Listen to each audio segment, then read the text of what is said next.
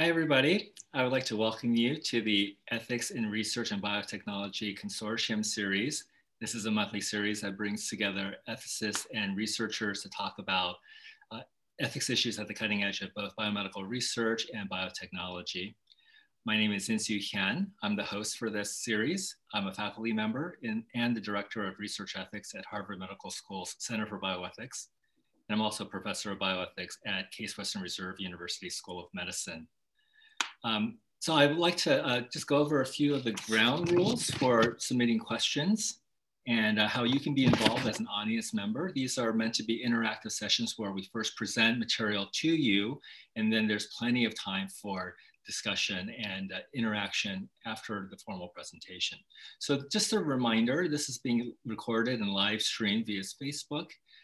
The event video will be posted on the Center for Bioethics Facebook page and on YouTube pages if you want to go back and take a look at this again, or if you know other people who might be interested in this topic. You can submit questions at any time using the Q&A feature. Try not to use the chat function because we actually might miss your question if you put it into the group chat. It's much better to put it into the Q&A feature.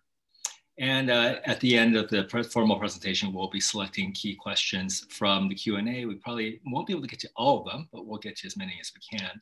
And both Madeline Lancaster, our speaker today, and me will try to answer as much as we can. If there are any technical issues along the way, just use the chat function for that and send a message to the panelists and staff who might be able to help you. And then, of course, we've got upcoming events in this series that you can find at the Bioethics at HMS website, shown at the bottom there. So with that, let me go ahead and introduce the speaker for today. We have Dr. Madeline Lancaster.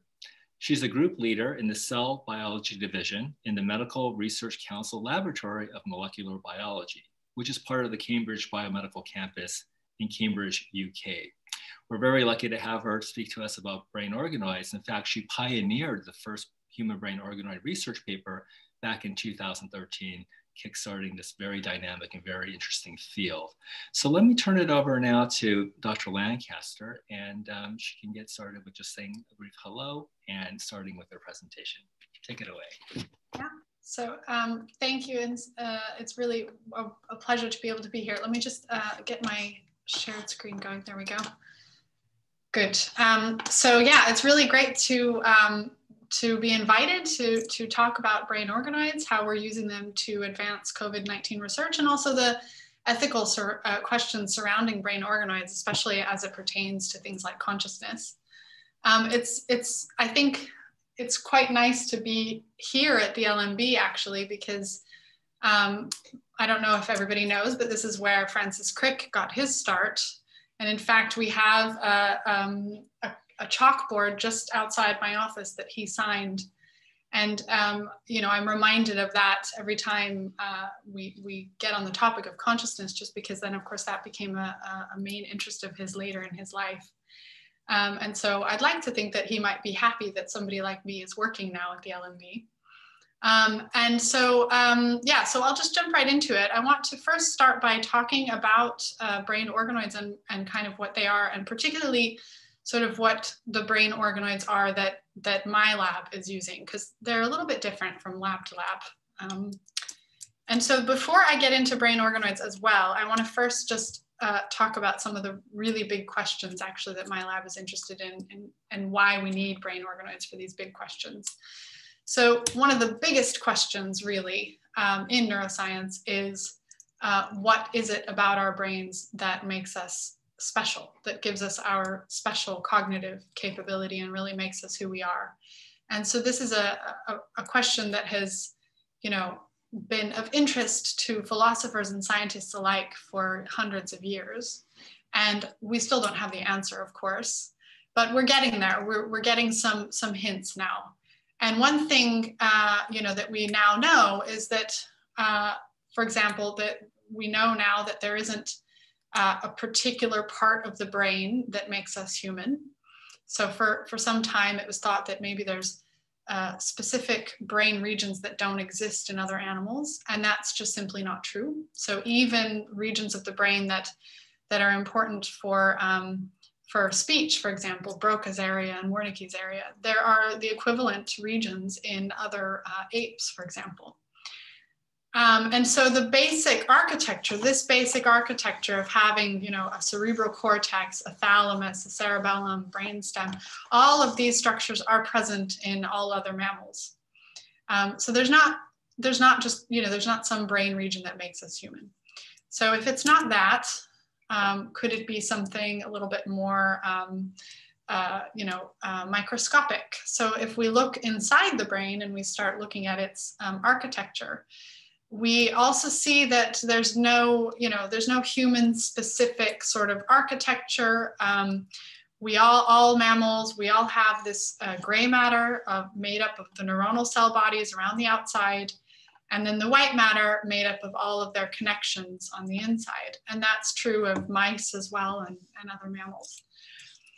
And if you look a little bit more closely and you start really looking at the neurons, you see a particular architecture where you have these beautiful neurons that are, you know, organized in a sort of layered fashion. And this layering is the same as well. So across mammals, again, we have these 6 primary layers in the cortex. They're a little bit more complex in the sense that there's sort of more neurons in each of these layers in primates and in humans. But there's no, you know, suddenly a new layer that exists in human, for example. So qualitatively, there doesn't really seem to be something different about the human brain. So what I mean is there's not some feature that exists that does not exist in other animals. But quantitatively, that's where we really see the differences. And so what I'm referring to here really is brain size and neuron number. So our brains are very big just in general. Even, you know, if you want to see a brain that starts to reach the size of ours, you need to start looking in really big animals, you know, like elephants and whales. But we're not nearly as big as elephants and whales, and yet we have a really huge brain. So the best way to think about this is to think about how big is our brain for our body size. And that's what this so-called encephalization quotient is communicating. And so without necessarily getting into it in too much detail, what this number is telling you is that our brains are around 7 times larger than they would be expected to be for our body size. Whereas gorillas, for example, you know, gorillas have quite large bodies. So although their brains are quite large, they're not that much enlarged compared to their body size as ours is. And on the contrary, mice, for example, actually have a smaller brain than you would expect for a body size that they have. And of course, brain size is related to, you know, cellular makeup, and the neurons being sort of the key computational units of the brain. We tend to focus on those. And so our brains have around 80 to 100 billion neurons. So it's often reported to be 86 billion, simply because there's a very nice publication from Susanna Herculano-Halsell where they actually counted the number of neurons. But this varies from individual to individual, so it's really more likely a range of 80 to 100. And instead, in other apes, we have about a third the number of neurons. And also brain size is about a third of the size of humans. Now, just to put this number in context, because it's very difficult, I think, for our minds to really understand these kinds of huge numbers. So to put that into context, this 80 to 100 billion neurons, if you were to spread this out over the 9 months of gestation and calculate how many neurons would need to be made per hour over 9 months of gestation, you get 12 to 15 million neurons every single hour of that 9 months of gestation in order to reach that huge number. So you're getting the equivalent of, you know, basically, so a mouse cortex, an entire mouse cerebral cortex, adult mouse cerebral cortex, has 4 million neurons. So you're making 3 of those every single hour. You know, entire equivalent of an entire mouse cerebral cortex every single hour.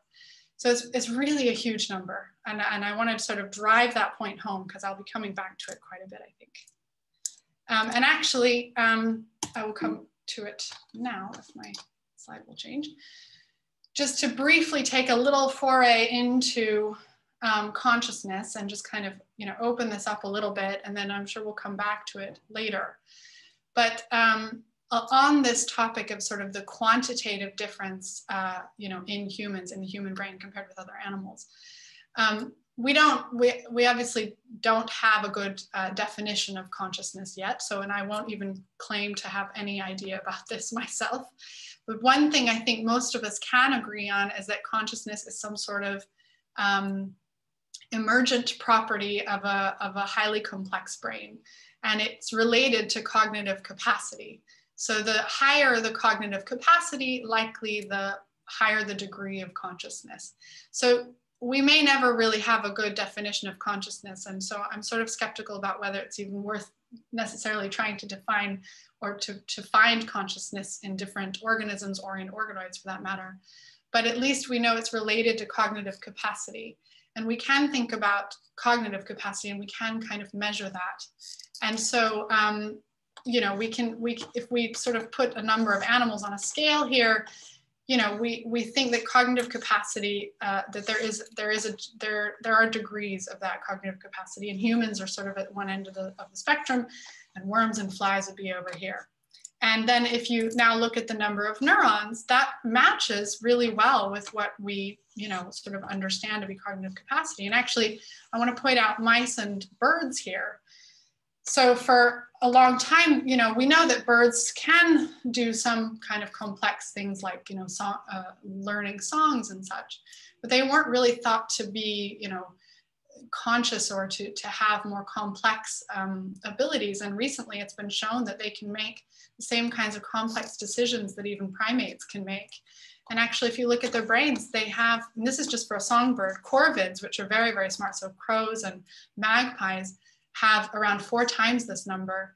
And so birds actually are very smart. And in fact, you see that they actually have more neurons than mice do.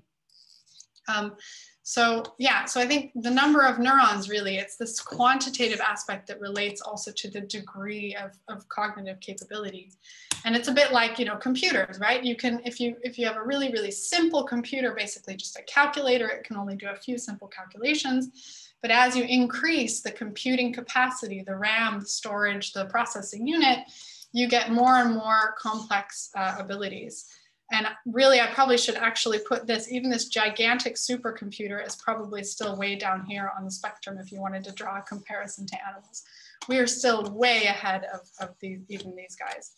So, and again, it's just wrapping your mind around that huge number of neurons. I think that it's really many magnitudes of difference that we're talking about. Now I'm taking a shift back to, what we do in my lab.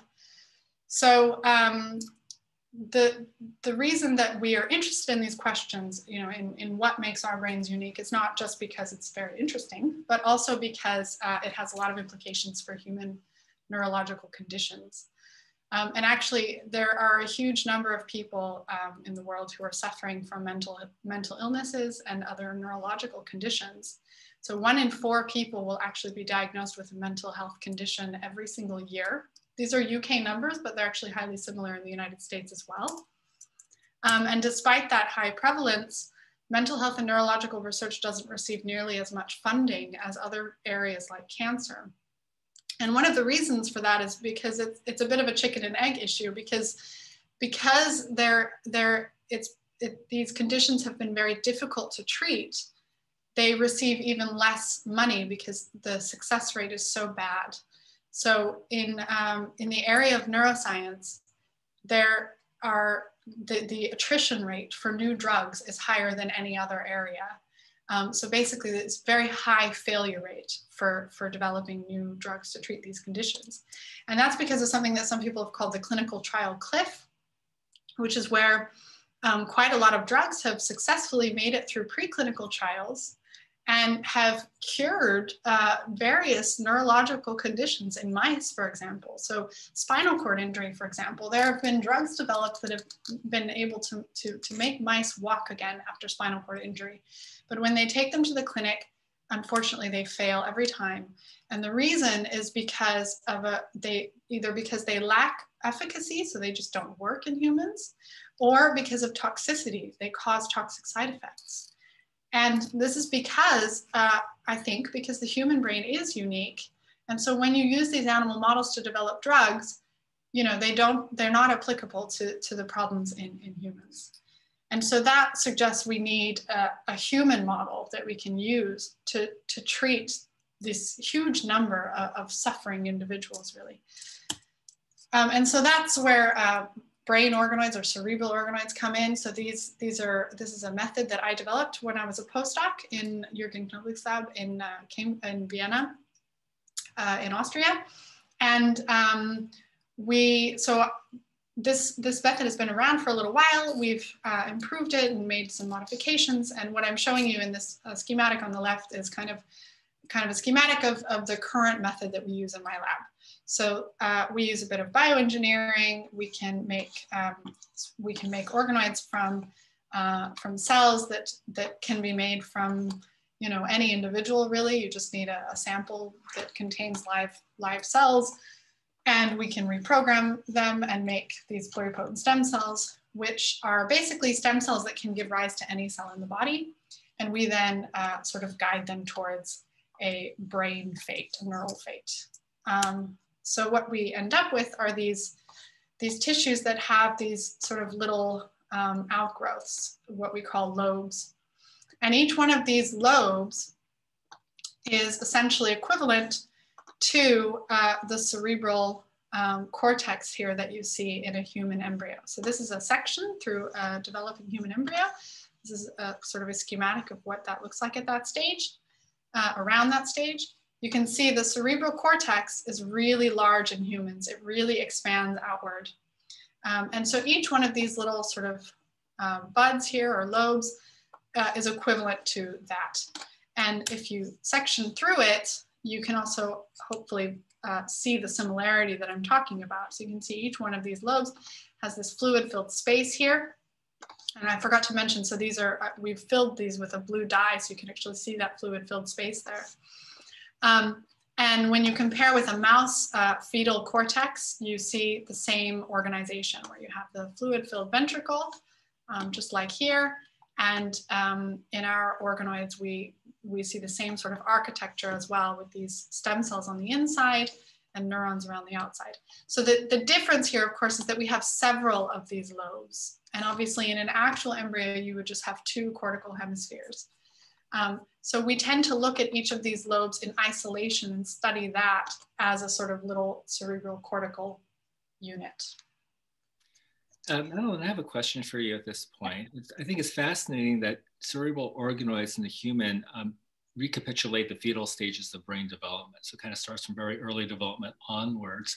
And I know that you're aware of a paper published about a year ago by Alison Motri's team at UC San Diego, where they very controversially claimed that they observed electrical signaling in their more mature brain organoid models that seemed to be very similar to what one might expect in premature infant brains. So I'm wondering if you have thoughts about, like, is that the best way to think about that data? What are your thoughts on that kind of paper? Yeah. So so we're also doing more and more looking at the electrophysiology. So what they were looking at was the electrophysiology, the neuronal activity, and we're also doing that in our lab, looking at our organoids in that way. But I think there's a couple of things. So one, we know in science that when you compare data that's collected in a different way, you know, there are issues with comparing data that's collected in different ways. So the data from preterm babies is EEG data. And so what that is an electrode on the skull. And what it's really measuring is the combined activity of millions of neurons, really millions. There's a reason you can't do an EEG on a mouse, because a mouse doesn't have enough neurons for one of those electrodes to be able to record the activity. So, and then just the way the recording is done is different. And instead in the organoids, they're recording using what's called a multi-electrode array, which it's also electrodes, but these are electrodes that are placed right next to the neurons and are receiving information from individual neurons. So the difference is recording from huge populations of neurons in a human brain and recording from a few neurons in an organoid and then trying to draw similarities there. So that's one major caveat with that study, is comparing different data collected in very different ways. I just don't think it's comparable. The only way really to do it would be to implant electrodes into babies' brains, but nobody's going to do that. So let's just leave it, you know. I think probably it'd be more relevant to compare with mouse data, for example, which is collected in the same sort of way. And in that sense, I do think that the electrical activity that they're recording is quite intriguing. It's quite mature in a sense. So it is, you do see quite mature activities. But as I think I'll come to as well, just seeing neurons become mature is not enough to say that you have a human brain there.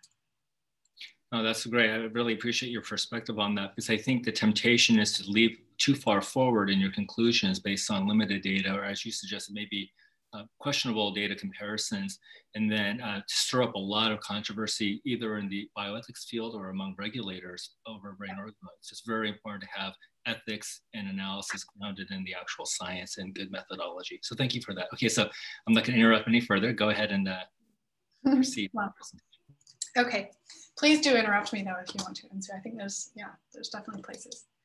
So I mentioned that I just wanted to also mention a little bit sort of how the organoids that we're working with kind of fit in the grander scheme of different organoids that are out there and other systems that are out there as well. So there are, you know, we're not the first to be growing, you know, neurons in a dish. And actually, you know, people have been growing human neural stem cells in a 2D culture like this, you know, in a dish for over probably a couple of decades now. And we can learn a lot from those neurons. And actually those neurons can become very mature. You can see quite mature activity there, neurons connecting with each other. And we can use that to learn something about human neurons. But the issue is that the neurons are sort of disorganized. They're not you know, exhibiting the kind of architecture that you would actually see in a brain. You know, our brains have a particular architecture. It's not just 100 billion neurons randomly connected with each other. They have to be connected in a particular way. And so while this is a great system to look at individual neurons and how human neurons mature, it's not so good for looking at networks and more complex kinds of behaviors. So the field has been moving towards more, you know, increasingly complex systems, and these cerebral organoids that we work with are much more complex. They exhibited a variety of different brain regions. Often, I have to say that our newer protocols, the one I just showed you in the last slide, is actually focused more just on the forebrain, so mainly the cerebral cortex. But we can make organoids that contain a variety of different brain regions. But the issue is that you start to sort of lose control a little bit over what brain regions are made where. So you get kind of a disorganized, you know, blob of tissue where you have, like, you know, multiple cortexes, for example, and then maybe, you know, like one retinal region, and then maybe, you know, a thalamic region, for example. And of course, in vivo, in the actual brain, you would really just have, you know, two cerebral hemispheres organized in the right way with a thalamus and, you know, two eyes and one cerebellum, and we might have 5 cerebellums in one of these things. So in that way, they're quite disorganized. But we can look at each individual brain region and actually get a lot of information. So one of the analogies that I draw is sort of, it's a bit like if you had an airplane, and remember those things? Remember airplanes? It's a bit like if we had an airplane, we took all of pieces of the airplane off and kind of put them back together in a very jumbled fashion. So we'd have one wing on top of the fuselage, you know, a propeller at the back, the wheels on the top, the engine sitting in the middle somewhere. And that plane would never fly. So it's not going to be functional. Just like an organoid is not going to be able to think. But we can study each of those components in isolation and understand something about them. So we can understand something about the wing, about the propeller, oh, it turns, you know, that kind of thing. And so the same is true here in the organoids. We sort of focus in on those regions individually to learn something.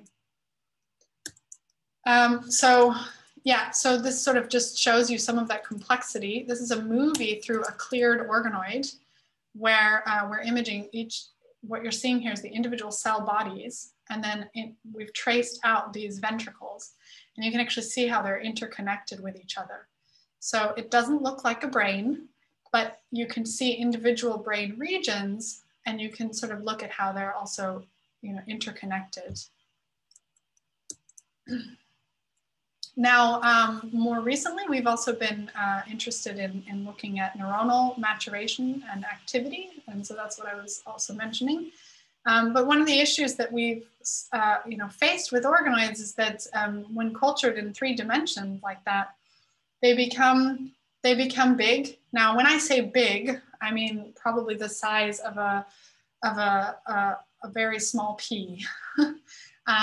So they're still pretty small by most, you know, general public sort of standards.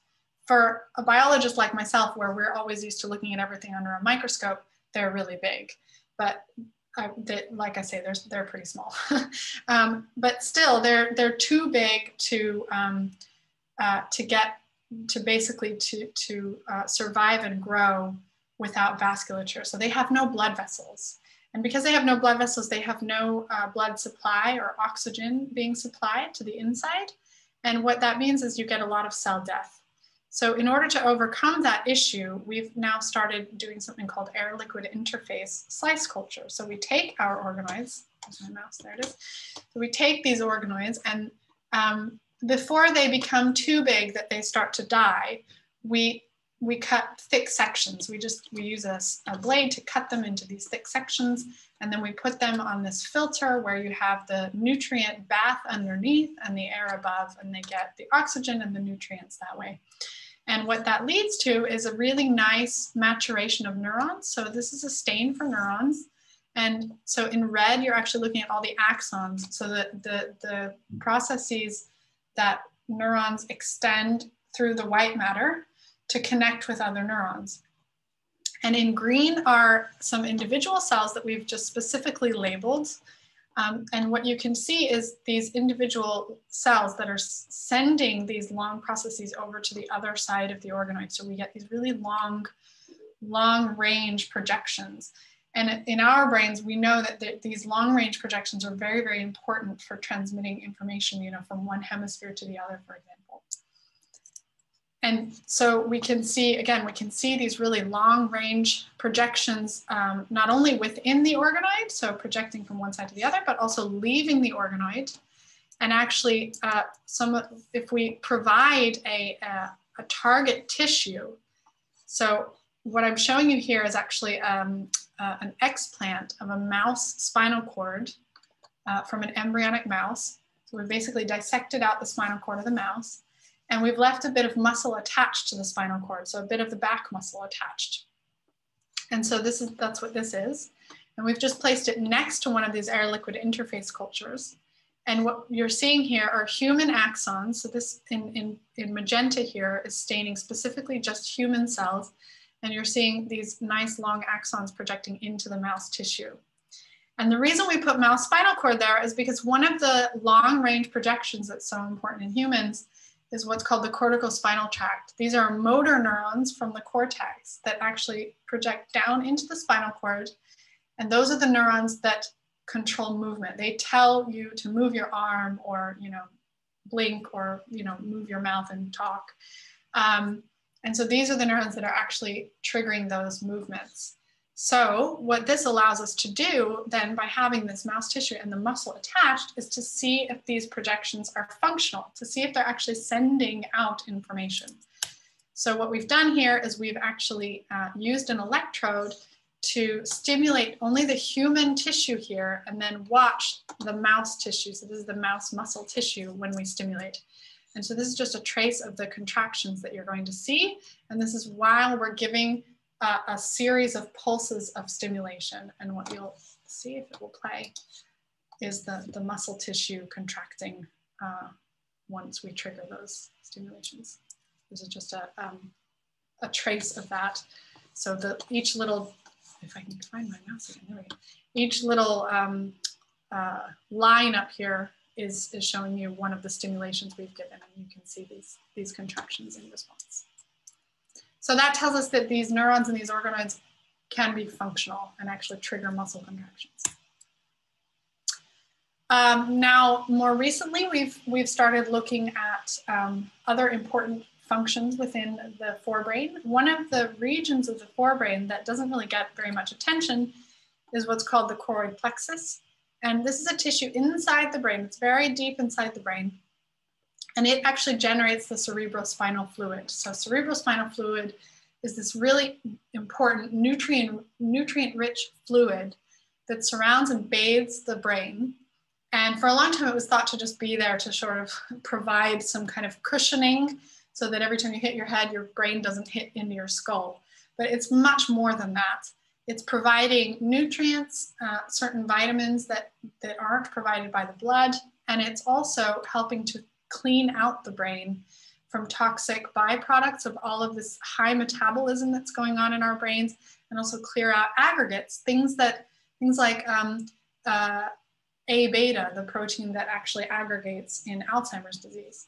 So the way I kind of think about the cerebrospinal fluid is that it's a bit like the water and plumbing system of your house. It's providing much needed liquid, and it's also helping clear out all of the waste. And if something goes wrong there, it's very bad news. So imagine if all of the toilets in your house clogged and you couldn't get a plumber in. Very bad news. So we were very interested then in seeing whether our organoids could also shed some light on this tissue and also, help us learn something more about the cerebrospinal fluid, because there really is very little known actually in humans. Like I say, it just hasn't really gotten much attention. It's not the most sexy part of the brain. When you talk about plumbing, it doesn't sound that exciting, but it's so important. And so to do this, a postdoc in my lab, Laura Pellegrini, she developed a method that modifies our existing brain organoid protocol and generates these beautiful choroid plexus organoids. So they look just like the actual choroid plexus that you see in the actual human brain.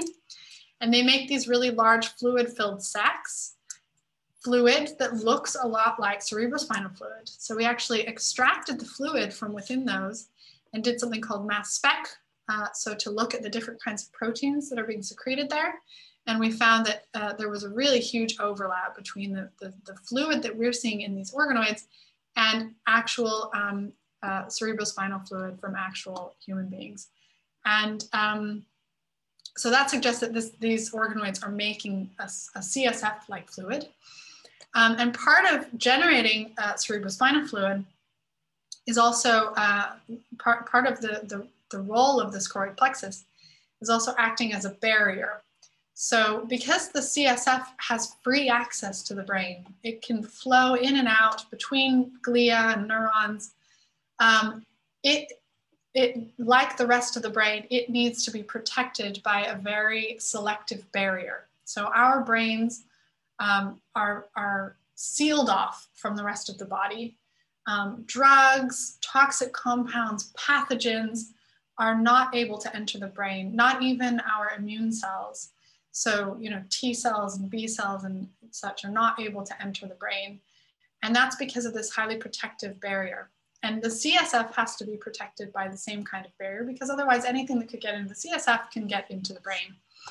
And so indeed, when we tested the barrier surrounding these tissues, we found a really selective barrier that was able to prevent entry of even small molecules like dopamine. So we know that dopamine doesn't enter our brains, but it would allow L-DOPA, which is a precursor of dopamine, it did allow that to cross. And that's exactly what you also see in vivo in the actual brain. And in fact, L-DOPA is given to patients who need dopamine therapy treatment. Right. So just now looking at sort of what we're using these different organoids to model. So one of the first things that brain organoids were used for and are being used for is to model human neurological conditions. So the idea is you can take cells from an individual with a condition, you can reprogram them to induce pluripotent stem cells, make organoids, and then compare them to the control and see how they're different. So we did this in our first paper with patients from cells from a patient with microcephaly. So many of you may have heard of microcephaly because of the Zika virus epidemic, but this was a genetic form of microcephaly. So this patient had a mutation, and we were able to generate organoids and compare to control. And what we found is that the organoids were overall smaller than the patient, than the healthy control. And we could actually then use the organoids to understand why. And what we found is that the neural stem cells, the stem cells within these tissues that are going to give rise to neurons, were becoming depleted too soon, and they weren't being maintained so that they could make more neurons.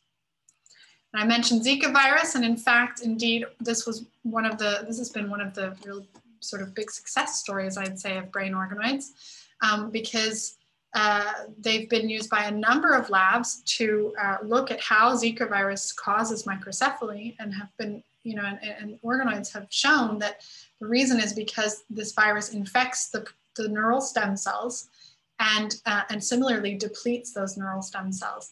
And so now they're even being used to develop drug therapies to try to treat this condition. Madeline, this is fascinating because you're now able to model human neurological disorders using an original donor sample. So you can model either the development of a disorder or even use healthy controls to compare these disorders up against. I'm wondering if there's any concern in the near future maybe about what we might call a developmental incidental finding. Because in the course of genetic sample research or even a brain scan research, there's this whole problem that arises that the investigator may see something incidental to what they were looking for that may have health-related consequences and may even be actionable by the patient themselves. And then the question is, do they need to return these findings to the clinician and to the patient? I can imagine that there could be cases here where it wouldn't be evident from a genetic analysis of the person, but maybe even if it's a healthy control, that you would have to see manifestations of something irregular during the developmental phases of your model. Do you think we're just still too far away from that becoming an issue, the issue of developmental incidental findings, and what obligations people like you may have in the course of your research?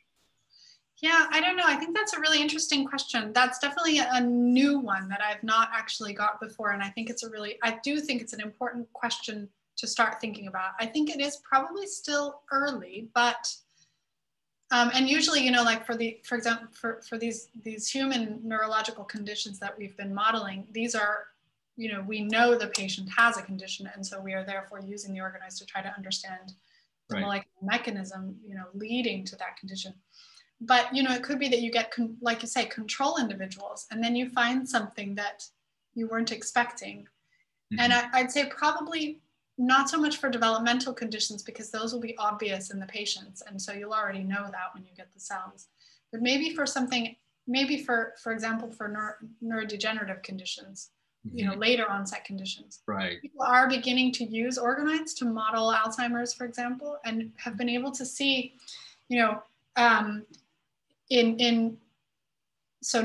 neurodegeneration actually is one area where brain organoids have a lot of potential, because mouse models of neurodegeneration there's issues with them. So you tend to have to, you have to introduce a lot of mutations before you start seeing neurodegeneration, much more than what you see in patients. So we know that in human beings, if they have a mutation in presenilin 1, for example, they will generate familial Alzheimer's disease.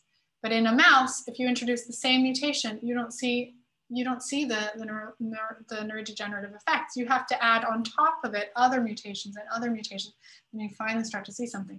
So clearly something different going on there. Now in 2D cultures of human neurons, people have also started looking at this, and they start to see some features, but the classic pathology that defines these conditions, which is the tangles and the plaques. You never see both of those together in any of the models so far. But organoids and neurons in 3D, for some reason, the three-dimensional conformation, they have been able to see the pathology you see in patients. So now that we know we can see that in organoids, the question becomes, yeah, if I go and make organoids from a control individual who's maybe 30 years old, let's say, young, and I see that, do I need to go and inform that person that they have an increased risk, an increased likelihood of developing neurodegenerative disease? Yeah, I don't know. I'd say take a page from genetics and follow their example there. Thank you so much. Yeah, so we'll see what the future holds, but as these models get more and more accurate and informative clinically, I think there really is a possibility, as you suggested, for these control groups. Thank you. Yeah, thanks. Okay. Right, so let's move to COVID now. So one of the reasons why I told you all about the choroid plexus organoids is also because it leads into this COVID work that we got into. So we started becoming interested in COVID, and in particular in the virus causing COVID, the SARS-CoV-2, because of the increasing reports of neurological manifestations. So this is a poster that was put together by at Emory, and just, I think it's a nice kind of just visual representation of the variety of different kinds of neurological manifestations seen. This was back in April already. And of course, since then, we know of even more neurological symptoms. And some of these symptoms are probably not necessarily directly a result of a neurological problem, but rather a side effect. So for example, stroke is probably more likely an issue of problems with vasculature. But since April, we've also learned about patients who are exhibiting, for example, psychosis, depression and anxiety, confusion, this so-called brain fog, and now of course long COVID. These people who we didn't even realize that they had these kinds of symptoms because they didn't end up in hospital. We're learning now there's a huge number of people that actually have long-term complications of COVID-19, including neurological complications. So we became interested in trying to understand where or why some of these neurological complications might be arising, and whether it's because whether this virus might actually infect the brain. So we figured organoids would be a good model to look at. So the first thing we did was just to take our organoids and to look at the individual cells within the organoids by doing something called single cell RNA-seq. So what we're doing here is we're taking our organoids, we're breaking them apart into single cells, and then we're sequencing each one of those cells to identify what those cells are based on the proteins that they're making. And so by doing that, we can define different cells and say what they are, and we can also say what are they making. And one of the things we want to know whether they're making is this ACE2, which is the main receptor for SARS-CoV-2, and this gene called TMPRSS2, which is a co-entry factor. So these are necessary for entry of this virus into cells. And so if a cell expresses these factors, it's likely that it could be susceptible to this virus. And what we found is that these factors seem to be present in certain cells of the organoids, but not all the cells. So we see it highest in all of the choroid plexus, that's what the CHP stands for, in the choroid plexus cells of our organoids, but not in the neural cells of our organoids. So that suggests maybe it could infect choroid plexus. And in fact, actually that matches very nicely with in vivo data. So this is data taken from a database called the Allen Brain Atlas, where we're looking at ACE2 levels across different brain regions. These are just ordered by the regions expressing the highest levels of ACE2, and choroid plexus here is expressing the highest levels. So this suggests that maybe the choroid plexus, this CSF producing part of the brain, might be susceptible to this virus. So to test that, we started out by using what's called a pseudovirus. So this is basically a safe virus. So not the actual SARS-CoV-2, but another safe virus, what's called a lentivirus. And then all we do is put on the SARS-CoV-2 spike protein. So you might have heard about the spike protein because it's the protein that all these new vaccines are targeting. So that's the protein of the virus that actually then binds to those entry factors, that ACE2 and that TMPRSS2. And that's what actually then triggers viral entry. So when we put spike protein on a pseudovirus like this, we can look at what cell types this, the spike protein is able to infect. And indeed, what we can see is infection of cells of the choroid plexus, of these choroid plexus organoids. And the way we know that is because the virus that we put in there is also carrying with it a green fluorescent protein. So we can just see that those cells must have been infected with the virus. Now, interestingly, if we do the same thing on cortical tissues of our organoids, we don't see any infection at all. But we do see infection if we use, instead of the spike protein pseudovirus, we instead use a lentivirus that carries an entry protein that can bind to any cell type. So it's not selective at all, and that then does infect. So we know then that this is a positive control. So basically, what we're seeing here is that we know the system works and our virus is working here. It's just that the spike protein is not recognizing cells of the cortex. Now that could be because maybe for whatever reason, the way that we've designed those experiments, maybe the pseudovirus is not really replicating what the live SARS-CoV-2 is doing. So to test that, we teamed up with a group of virologists here at the LNB who were starting to work with live SARS-CoV-2 and actually put live SARS-CoV-2 on some of our organoids. And for this experiment, we actually took organoids that had a mixed identity. So these are organoids that have choroid plexus regions along with cortical regions. This is very nice because we have the tissues together and we can put the virus on and see where does the virus preferentially infect. And so here we're staining for the spike protein of the virus, and you can see that it clearly infects only the choroid plexus. So the choroid plexus here is the white cells because of this marker HTR2C, which specifically marks choroid plexus, and does not infect the neural tissue here. HUCD is a neuronal marker. And then in blue is all the cell types, all the different cells. And even if we leave the virus on for a long time, we still don't see any specific infection of neurons. So it seems to only infect choroid plexus cells. And also we found that when we infect choroid plexus organoids, we can see a productive infection, meaning that there's replication of the virus. So the virus actually goes up over time.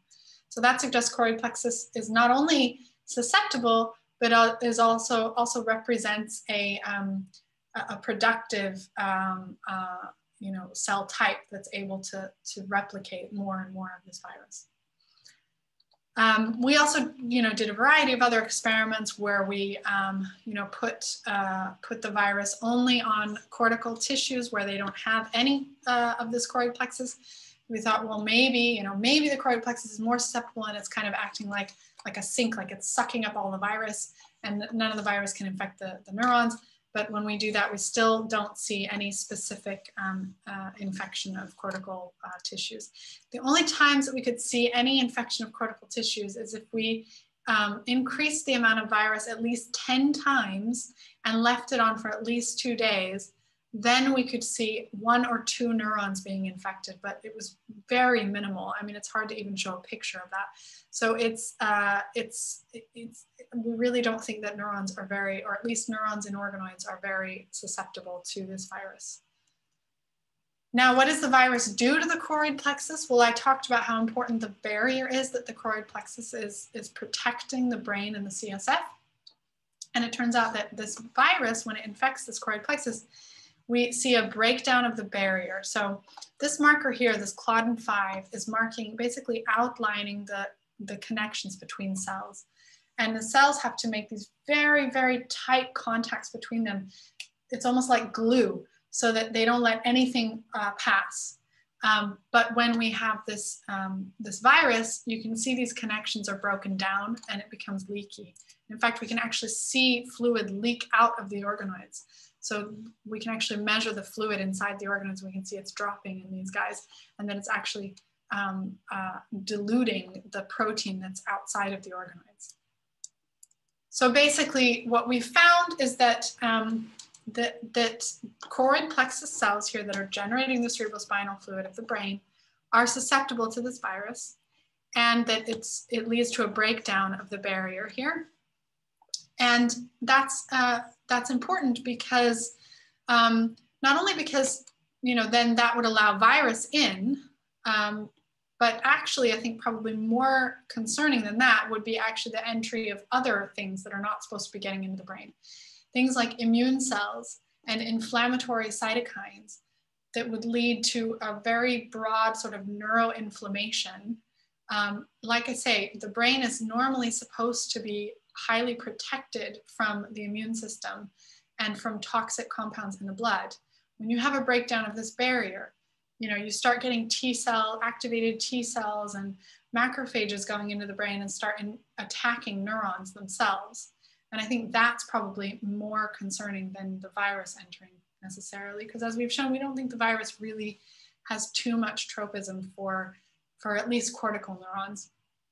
And rather, I think that the idea that neuroinflammation might be a major factor here also fits with the kinds of phenotypes that we see in patients, because this kind of brain fog and confusion and the actual inflammation that's actually also seen in the brain of some of these patients fits very well with that. I also should state that the blood vessels here of the choroid plexus, so unlike the blood vessels inside the rest of the brain, so the blood vessels in the rest of the brain are themselves protected by a very tight barrier, the blood-brain barrier. But in the choroid plexus, blood vessels are really leaky, and they're leaky on purpose because the choroid plexus has to take stuff from the blood and make CSF. But that also means that the virus, if it gets into the blood, would have very easy access to these choroid plexus cells. So probably not necessarily so common in the more mildly affected patients, but in patients where they have viremia, so where they actually have virus getting into the blood, then this may be more of a concern. Okay, so I will just switch gears now and go back to this kind of big question about what is so special about our brains and how we're trying to use brain organoids to understand some of that. And this will kind of bring us full circle back to some of those questions about what makes us human and consciousness and such. So we thought that organoids could give us a unique insight into this because, it's impossible actually to study the brains really of our closest living relatives, the other apes. They're highly endangered species. They are protected. We don't do experiments on chimpanzees anymore. You can't, for example, get a chimpanzee embryo and look at its brain as and even just a post-mortem. There's no examples of that. So we don't even really know, for example, what a gorilla brain looks like in vivo. During development. So there's still a lot of questions about what's really human specific. So organoids give us a unique window into this because we can make organoids from any cell type. Because we can reprogram them. So we've been getting cells from different apes from zoos. So these are basically samples that are taken because the animal needs to undergo some sort of veterinary practice or has to have a blood test or something. And then they have leftover blood. They would have just thrown it away. They give it to us, and we are able to reprogram those cells and generate pluripotent stem cells and make organoids. And so the animal isn't harmed at all, and we're able to learn something here. And so we're making organoids from different species. I'm going to focus on the ape for this part, and then comparing them, looking at how they look different. So these are just some of the examples. We have a number of different cell lines from different individuals, but what we find is that chimpanzee and gorilla organoids, first of all, they look beautiful. We're able to make beautiful organoids just like we can with human cells. But interestingly, and you can see these nice lobes, just like we see with the human, these nice cortical lobes. But interestingly, the overall size of these organoids tends to be a little bit smaller than the human. And it's not a huge difference, and I wouldn't expect it to be a huge difference because after all, chimpanzees and gorillas actually do have quite large brains. It's just that our brain is about 3 times larger. So what we decided to do was to look at earlier stages and try to find out when this size difference first appears. And it turns out that it actually appears really, really early when the neural stem cells, so these are, they haven't even started making neurons. The neural stem cells here are just expanding. They're just multiplying and increasing their numbers. And what we find is that in the human organoids, they seem to be expanding in a sort of a different way. They look different. These tissues look different. They have bigger spaces on the inside, these fluid-filled lumens. The spaces on the inside are bigger. And this is just quantified here. You can see these are bigger than in the other apes. And so it turns out that the reason that those lobes are a different shape is because the cells are a different shape. It turns out that while these cells are expanding, in humans, they have more sort of like column shape, so what's called columnar epithelial shape. And you can see here, they're on their contacts here on the inside look pretty similar in width to their outside, but in the ape, they're really thin on these inside regions. And you can see that even better when we do a stain for what's called ZO1. So this is a marker that goes around the outside of the cell, just at this side here. And then we can look at them on face. So we can actually, look at them all sitting next to each other, and we can see that in the ape, these connections between cells are smaller. So they're just, the cells are much more thinned out. And then what we see is that in both humans and apes, the cell shape changes over time, but in humans, the cell shape change is slower than in other apes. So without getting into too many of the details, basically what we've identified is a new sort of cell stage here during development, something we're calling transitioning neuroepithelial cells. So these are these neuroepithelial, these are the stem cells that are going to give rise to all the different cell types of the brain. And in non-human apes, we see a change in their cell shape before we see that change in cell shape in humans. And simply because of a change in cell shape and a delay in that change in cell shape, humans then have slightly increased numbers of those neural stem cells, those progenitors that are going to give rise to all the neurons. And because they have an increased number of those founder stem cells, then once they switch to making neurons, you just have more to work with, so you make more neurons. And so that will lead to a general increase in all of the different neuron types. And in fact, that's exactly what you see in the adult brains when you compare them. The fact is that human brains are around 3 times larger, and all neuron types are about 3 times increased compared with other apes. And so basically, it's a matter of timing. By delaying this transition in humans, we see a slight increase in the number of progenitors that leads to a pretty dramatic effect then later on in terms of number of neurons. And this whole process is really delayed when you compare with something like rodents, where the whole thing happens in a matter of hours. And in humans and apes, it takes over a week. So it's all about timing here. So with that, I'll just thank some of the people in the lab that did the work that I showed you. So I mentioned Laura, she did the work on the choroid plexus organoids and the SARS-CoV-2 work. Sylvia did the work on evolution, and Stefano worked on the air-liquid interface work that I showed you. Thanks. That was wonderful. Thank you so much. So clear, and you covered a lot of ground. Let me just, as for gathering our questions for the Q&A portion, let me just start it off by asking the following question. It was fascinating work, beautiful work you did with the plexus and the infection routes with COVID. Do you think this could lead to any interventions or strategies, and what would that look like? Yeah.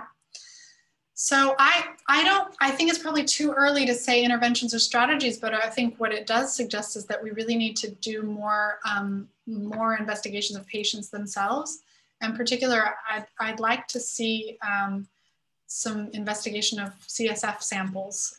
It's not common necessarily to take CSF samples, but I think that we should start looking into that, particularly given this increasing rate of neurological conditions, because we need to understand whether, is there really, well, first of all, Is viral presence in the CSF a common finding or not? We still don't really know. There's a few papers that say, yes, we see it. But a lot of papers that say, no, we don't see it. And so I think we just need more information there.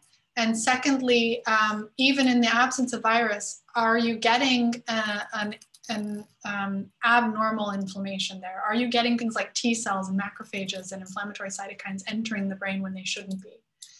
And that would then hopefully give us some insight into whether there is a breakdown there in vivo, in the actual patients, and whether we should start considering things like immune modulation, so dampening down the immune response using things like steroids. It may be that some of the treatments that are already being used for other parts of the disorder, the lung inflammation that you're seeing will also help with the neuroinflammation. But we need to understand that, because you don't want to actually hurt the patient. So maybe you need to have inflammation. Maybe the virus is, still present and needs to be killed off by your immune system. So I think we just need to understand a little bit more from actual patients. Thank you. So I'm going to turn it over to my graduate student, Christina, who's going to be moderating the questions that have come in. So take it away, Christina. What's our first question? Well, thank you. First of all, what an amazing presentation, and the applications of the research that you've pioneered are tremendous. So it's delightful to have you here. Along the lines of COVID and the work that, the potential application there are two questions. One is whether or not whether Pfizer or Moderna or any of the other companies that have been doing work in the area of vaccine have relied on any of the organoid information or research that you have, and what ethical issues might you see going forward, specifically with respect to COVID-19 research? Yeah, so I don't know of any. I don't know, certainly not from the the vaccine development perspective. I don't think organoids are necessarily going to give you much information when it comes to that, but more probably for the treatment of patients who already have COVID or who get COVID despite having a vaccine, maybe.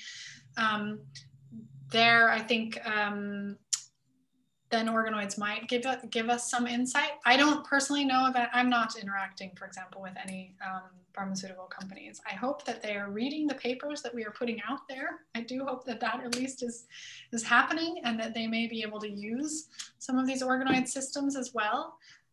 We are making these methods widely available and accessible. There will even be a kit that people can buy, that companies can buy for making brain organoids and for making choroid plexus organoids in particular. So we're trying to make it as easy as possible for these companies and things to come in and be able to use these models, definitely. From an ethics perspective, ethics surrounding COVID-19 and organoids, I don't know. I think when it comes to patient modeling, and that's basically what we're talking about, sort of modeling a disease here, right? I think that we obviously have an ethical duty to provide the findings as quickly as possible. So we're trying to do that. And obviously using things like bioRxiv and so we put this out on bioRxiv as soon as we could. And then, publishing it as quickly as possible and open access. And then when I think about, modeling patient conditions, usually I think this comes more into play when you're actually taking cells from patients. So in our case, we're using an established human embryonic stem cell line, that's from an individual that doesn't exist, so there is no sort of, but if you take cell lines from a living patient, I think that is also something we should be talking about more, probably particularly in the brain organoid field, about telling patients or asking patients if they're comfortable with us making brain organoids from their cell lines. Because a lot of times we just do these patient consent forms that are really broad and don't really specify what it is we're going to be doing with them. And I guess they write them on purpose like that, but it's a little bit, I think it's better to tell the patients and have them decide whether they're comfortable with it. So that leads to an interest. Yeah, many people will agree with you on that one. And it leads to an interesting question, I think, about asking for donor permission to use biomaterials for brain organoid research. If the future prospect of such research is entirely unknown at this stage, so how can you create the parameters and set them forth so that informed consent is accurate and not encroached going forward?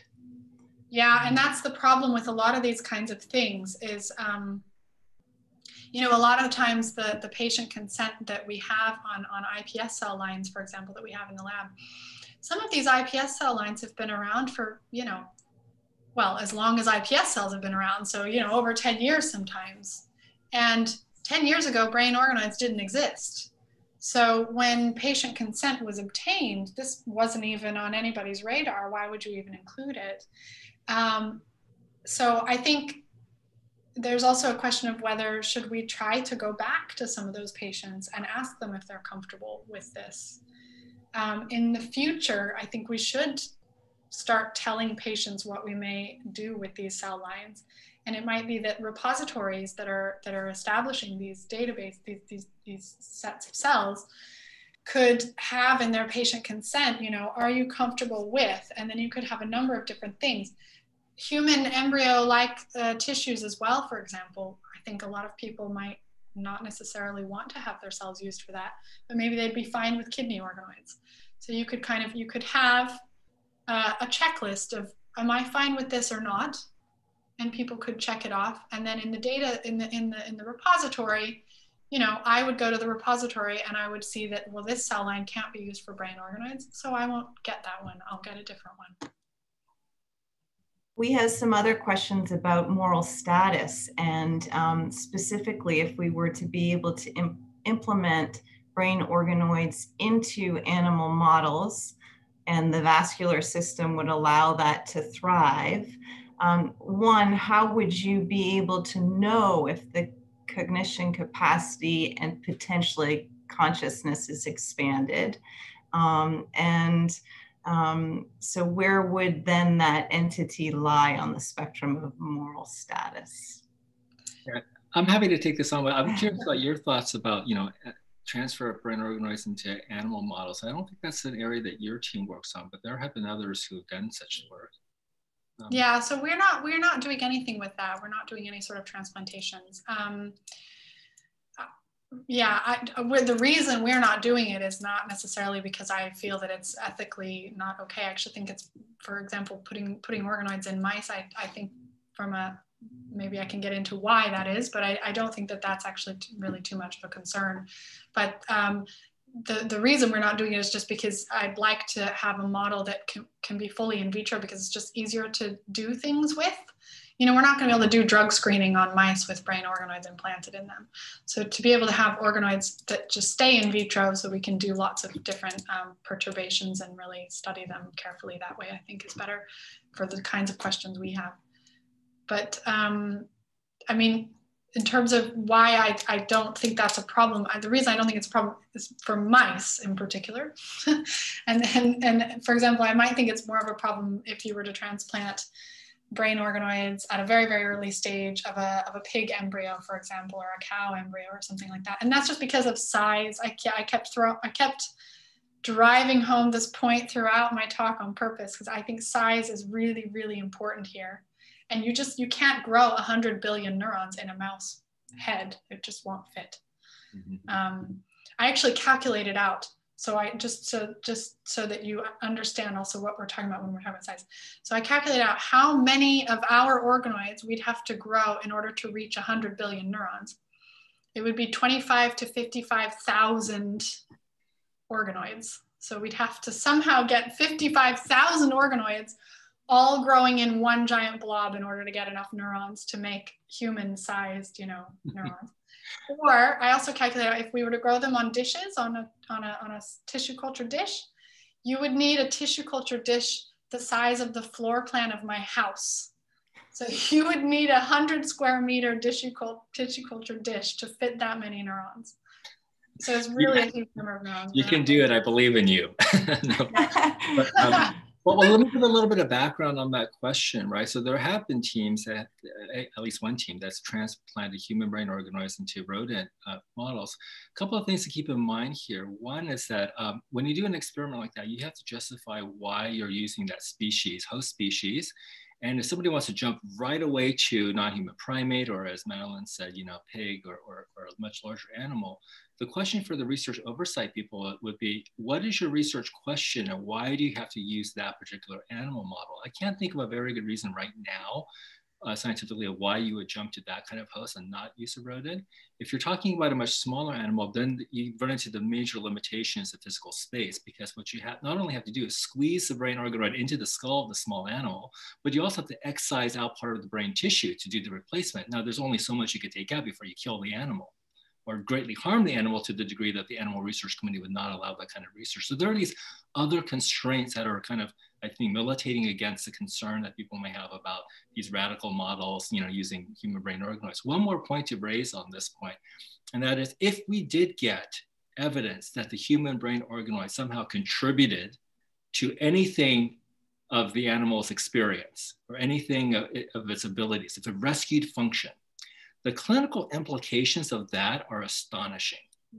I think would greatly outweigh any concerns people may have about, gee, is the mouse having a bad experience, or is it starting to, question its reality, right? The clinical implications of having transplantable human brain organoid to recover function is enormous for stroke victims, is enormous for human health. So we also have to kind of keep in mind that that other narrative that would emerge from that kind of experiment. But that was a good question. Thank you. That's a really good point, and so I didn't actually consider that one. Of course, if you could actually get an organoid to contribute and integrate and recover, and let's say an animal with spinal cord injury, I mean, that would have huge implications. And as I try to also remind a lot of people who bring up the consciousness issue as well and such, there are a lot of truly conscious human beings out there who are suffering from conditions that have no good treatments, and organoids are one of these new models that can finally, I hope, provide some new treatments. It's already showing promise in the Zika virus. Like I said, there's already small molecules being developed. And I think it's only a matter of time, probably definitely in the next decade, we're going to see new drugs being developed with the help of organoids. So there are a lot of questions in the chat about consciousness, and we'll move a little bit in a different direction. One question that's interesting is a hypothetical. Adult humans who have had significant parts of their brains removed can still be conscious. With the plane analogy in mind, as well as the evidence of functional nerve tracts, is it possible some arrangement of an organoid could become conscious through a randomly fortunate connection, even if not all brain regions are present or if they're arranged poorly? So that's a very interesting idea. I'd like to just quickly stress that, highlight the fact that in those patients that this person is referring to, those are of course human beings who, before having lost those parts of their brain, had the part and it was organized and they were interacting with their environment. And that is so key here, that actually, first of all, developing the brain needs to have that kind of interaction with the environment, both input and output. So it's got to have receiving some sort of sensory input and having some sort of interaction with that input. So you have to have a closed circuit to make a functioning neural circuit. You've got to be able to not only see the thing, but touch it, move it around. We know we know from animal studies that if you prevent an animal from being able to interact with something, they functionally can't see it, even though their eyes work just fine. So there's that. So you've got to have it developing in a body, interacting with the world. Then, yes, okay, then if you start taking away that kind, those inputs and outputs, for example, or you start taking away parts of the brain, there might be some remnant of consciousness. But to develop in the first place, it has to have a body, it has to interact with the world. That's a terrific answer. I think that's also a really good reason why you have to have ethics and science together, because a lot of philosophers wouldn't think about that angle and those constraints. Very good, thank you. Sure. And let's talk a little bit about access and justice. We have a question here. As far as exponential applications of organoid research applications. How affordable, accessible is organoid research to other areas around the world, especially low and middle income countries? And to that, I might add a question about different public or scientific attitudes towards this sort of research in the UK or the US or elsewhere. Mm-hmm. So in terms of cost, I mean, there's a kit we can buy, you know, that actually we use in my lab now that's developed based on our method. And it's very convenient, but it's also more expensive. That's also why it's, you know, that tends to be, right? When a company comes along and makes something really nice and convenient, they're going to charge you more for it. But you don't have to use that kit. You can also make your own homemade media using all the basil. We publish the recipe for it. You can buy all the components and make it yourself. And we calculate it out when you do it your home, when you make it homemade. I think we calculated that to grow an organoid from start to sort of the stage when you might want to do some different analyses was about $1. So it's not actually that expensive to make an organoid. We don't usually make just one. So we usually make, you know, like 25 or 50 or something at a time so that we can compare across lots of different organoids and stuff. But still, 25 or 50 at a time, $25 or $50, that's really not too bad, I think. So I do think it's affordable. What becomes more expensive is actually the stem cells, maintaining the stem cells, but that's just stem cells, so we can't do much about that. The organoids have to be made from stem cells. So. I don't know, Insu, do you have other questions that may? There was another question you asked at the end. Maybe Insu can also comment on right, that. Right, about like attitudes about organoid research, UK versus US, for example, just to take two locales. Do you see differences? Yes, I definitely see differences. So, I mean, I'm American. I did my, my undergrad and my graduate work in the US, in California. And I did my postdoc in Austria. And then, of course, now I have my lab here. So I've seen, yeah, I've been in 3 different countries and experienced different attitudes. And I can tell you that I've seen quite different attitudes across the 3. So, for example, in Austria, they're highly conservative when it comes to stem cell research in general. I think organoids are sort of viewed in the same kind of way as stem cell research generally. They're kind of lumped in together with that, even though they come with their own sort of ethical things. But it sort of starts from the stem cells. And in Austria, they're very conservative when it comes to stem cell research. So, you know, we had to be sort of careful just with how we communicated our work and kind of emphasizing the fact that a lot of it, we mainly use iPS cells, so induced pluripotent stem cells, and not so much embryonic stem cells. And instead, in the UK, it's sort of the opposite. And then sort of the United States is kind of in the middle, I'd say. So in the UK, actually, the attitudes towards stem cell research and also sort of by extension organoid research is more progressive, I guess. So they're really not too concerned. You know, here, for example, you can use public funding to generate new embryonic stem cell lines from blastocysts. You can work with human embryos and do experiments on human embryos up until day 14, obviously day 14. And I think the UK was one of the first countries to allow genetic engineering of human embryos for research purposes. Whereas in the United States, that work is not yet allowed. And I think it's, or at least not with public funding.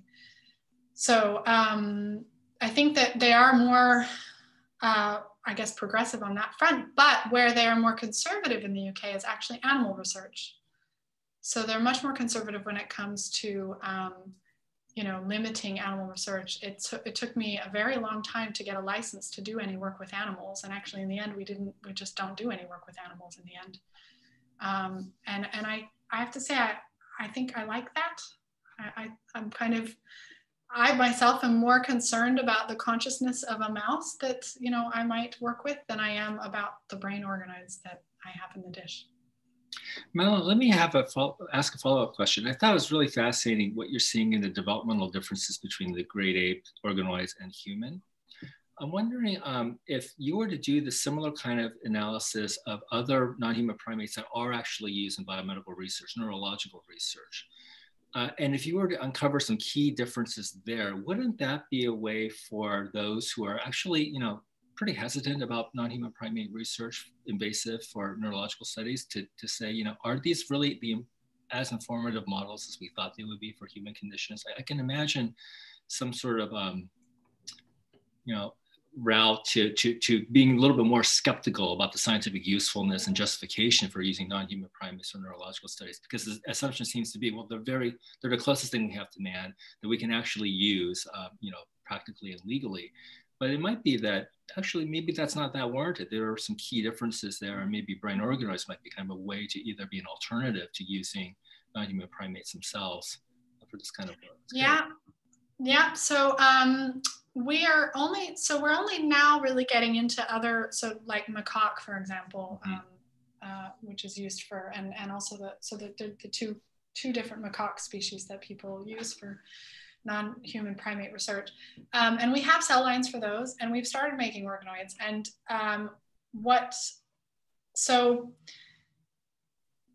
we also make mouse organoids too.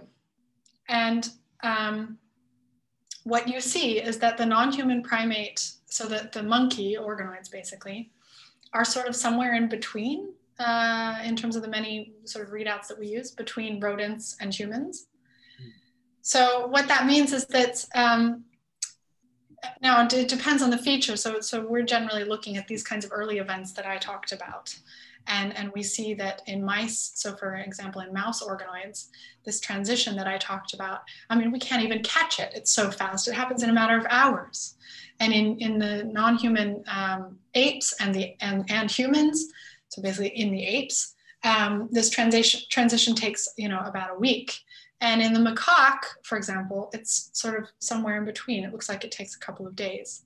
So meaning that they are closer to humans, and so they may still be, and this is just one feature we've looked at, but if this is true sort of across the board, then organoids may tell us that, well, they may confirm that they're closer to humans, so meaning there are probably some things that we will still want to do in macaques.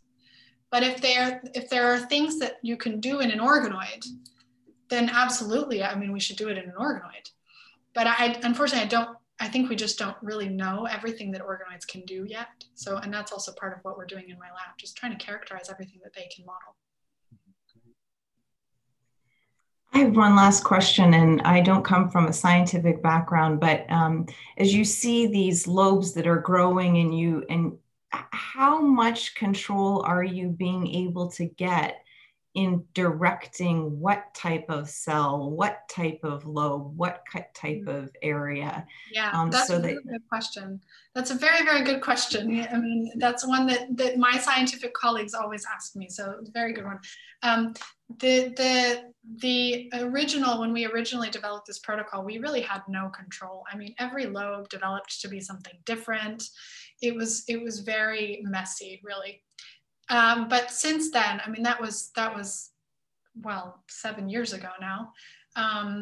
We've steadily been, improving the method that we use, and others too. I mean, I want to emphasize this is a big field. I'm one player in this very big field now that's been reaching all across the globe, really. And so others too have been, modifying the protocol and using different factors to help control it a little bit better. And it's a little bit of a sort of give and take. So you kind of, if you push it too far, so if you try to control it too much, you start overriding the intrinsic developmental programs, and then you start losing some of the actual development, and then you're not able to watch processes that would happen normally in vivo because you've completely overridden them. But I think we're reaching a balance now where we're able to kind of gently help guide it. And I can tell you that all of those lobes that I showed, they are all cortex. We know because we can look at later stages and we can use different markers and see that we know for sure we're getting cortex. And we're able to still maintain the intrinsic sort of developmental programs there in that way. Great. Cognizant of the time, I just wanted to point out that there are many people who would love to hear your ideas of what consciousness might look like or how it might need to be redefined.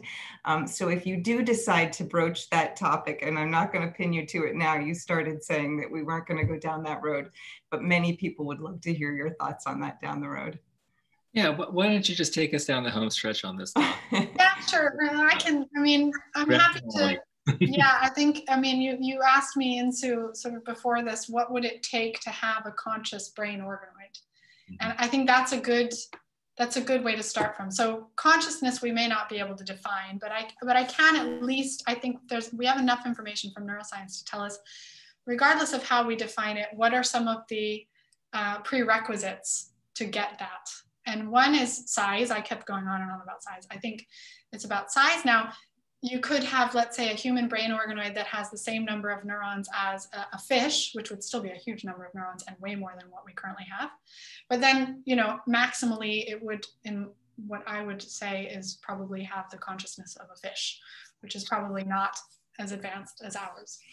But even then, even if you've got this large number of neurons, it's also got to be organized. So we don't have 100 billion neurons just like randomly thrown in there and connected randomly. It has to be organized in a particular way. You've got to have the two cerebral hemispheres, the thalamus, I talked about that, right? All mammalian brains have that structure. So if we don't have that structure, if we have 7 cerebral cortices and no thalamus and, I don't know, a random cerebellar tissue growing on there, that's not going to have the right architecture and organization. And finally, I think you've got to have it develop with the interaction with the environment. You've got to have sensory input and output, and it's got to be in a way that's rich, not just, I poke it and it randomly twitches, because, even sea slugs can do that. You poke a sea slug and it'll like pull back. That's not consciousness. And so it's got to be a very rich interaction with its environment. And really, you get that when you're in a body. So the fact that it's completely bodiless is very small in terms of the number of neurons and is not organized tells me that we are very far away from human consciousness, whatever that is. But I think we're very far away from it. If you wanted to get that, getting all of those things in combination, if you could do that, then yeah, I would say, yeah, you're going to have a conscious brain organoid. What if, do you think it would be possible to not go that far, but try to model pain, for example? Mm-hmm. So connect nerves to the brain organoid and try to see if there's any kind of way of setting pain pathways. Would that be possible?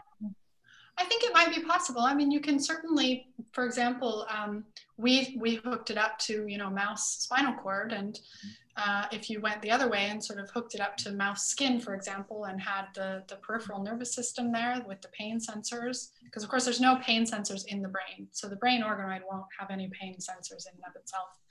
But if you had it, hooked up to the peripheral nervous system with pain sensors, yeah, I think you probably could.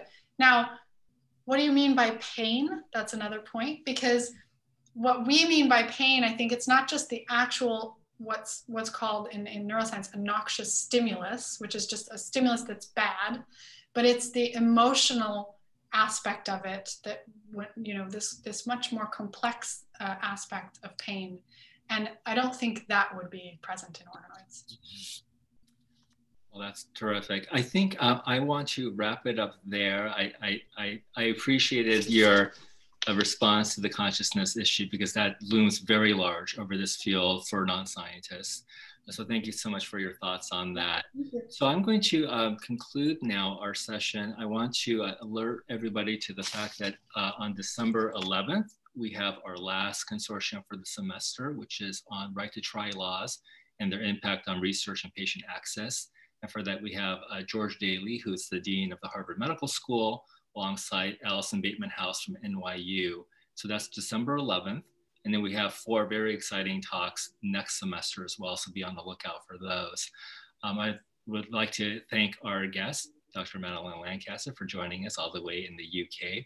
I want to also thank my graduate student, Christina Larson, for fielding the questions, for Ashley Troutman and Angela Alberti for all the logistics for this program. And on behalf of the Center for Bioethics at Harvard Medical School, I want to thank you, the audience, for joining us. I hope you have a great weekend. Thank you. Goodbye. Thank you.